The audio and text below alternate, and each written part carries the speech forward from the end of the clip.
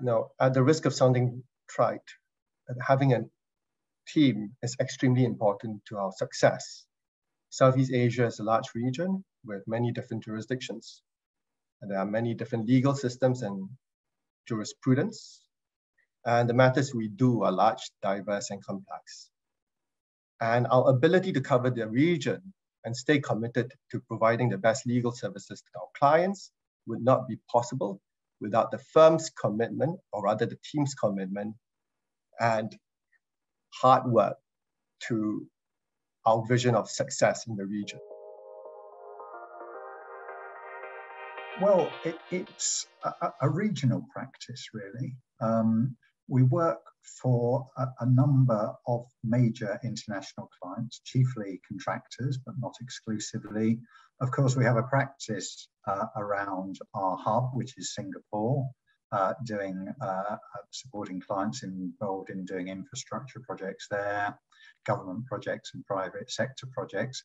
But a significant amount of our work is in the Southeast Asia region and beyond. So places like Malaysia, Indonesia, Vietnam, the Philippines, all the places where there are big ongoing infrastructure projects, often happening across borders with supply chains that go across different borders, where you've got different choices of law and challenges like that.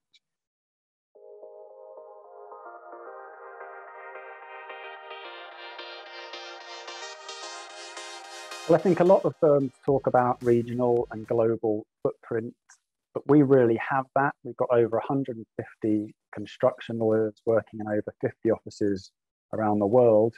Looking at this region, we've got a presence in all the major hubs, but I think that's probably the easy bit, having the footprint. I think what really differentiates us is the strength and depth and breadth of our experience in this region, advising on some of the biggest projects, in all different sectors, different jurisdictions, usually complex, often multi-jurisdictional, often dealing with local law issues, different institutional rules, and addressing all kinds of engineering, delay and disruption, and other technical disputes.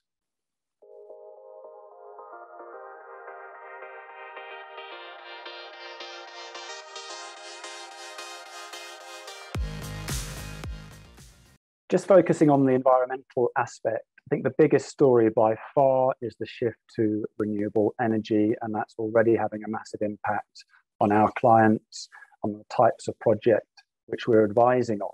But I'd also say that away from energy, in other sectors, including the built environment, for example, there's also a massive shift towards technology, a focus on modularization, smart cities, other new technology, which all comes under that environmental agenda, and which is really already shaping our practice, and certainly going to even more, I think, in the next 12 months.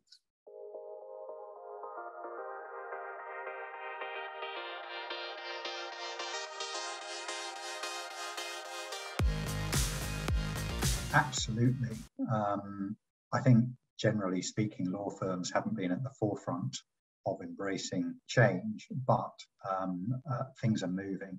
Things have moved particularly in the last year or so with the pandemic, and I think one of the key changes is the fact that we have got much better at working remotely and working with teams that are spread across different geographies.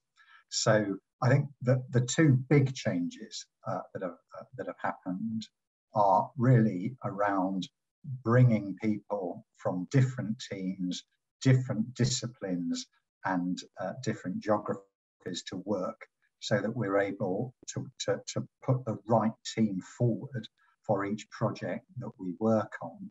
And secondly, really capturing our expertise. There's no point in being one of the largest law firms in the world if you can't capture the skill and the knowledge that you have within that firm to bring to bear on an individual project. So we're putting together things like a litigation toolkit, where we're capturing drafts and expertise in relation to issues that come up in relation to working in different jurisdictions, so that we're able not to reinvent the wheel every time we do something. We're able to bring the work that we've done previously to bear on individual cases, which means we're able to do a better job for our clients and a cheaper job.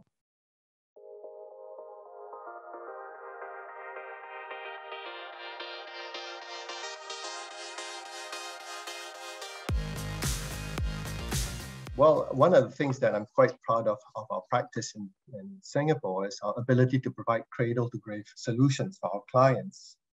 And in this case, we were able to utilize on our knowledge of the industry to provide and structure the financing and contract documents for our clients so that they had a one-stop solution.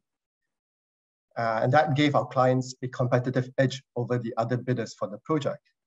And the measure of our success is not the fact that our client won the bid, but also that he used the same structure to win further projects. And I think that's the value that we are able to bring to our client in understanding their business and structuring a solution for them.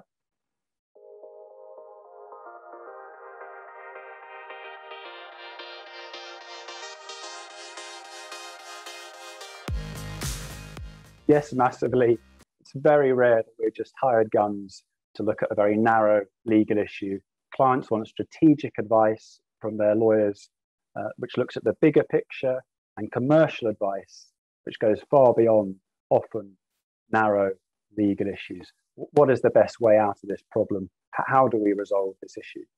And I think increasingly clients want not only advisors to guide them, but really partners to work with them, who effectively become part of their team and also work closely with their other advisors.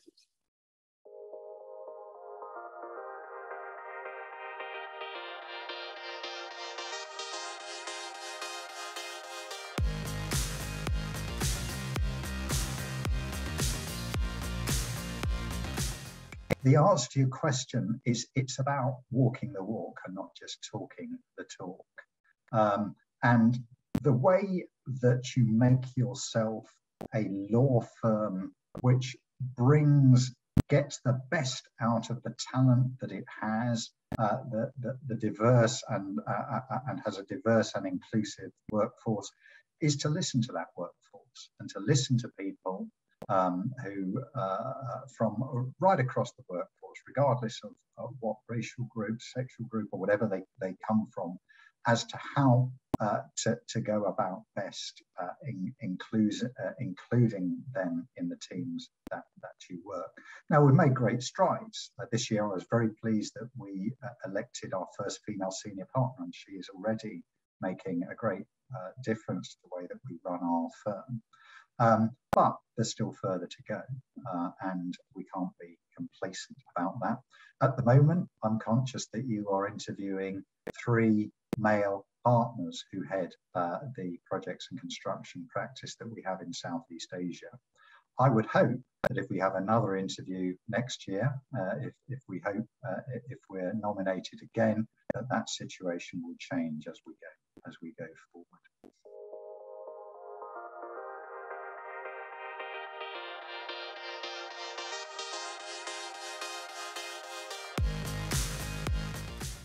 Well, there are many lessons that I could share with young aspiring lawyers, but for the purposes of this session, I'll just share 2. The first is that we are all students of law, and the law is a continuous journey of learning. Therefore, we should always be open to learning opportunities. The second is that law does not exist in a vacuum. When clients come to us to deal with their concerns, it's important to understand what those issues are and what's important to client, and to provide practical solutions. And that's the lessons that I would share with all the young aspiring lawyers out there.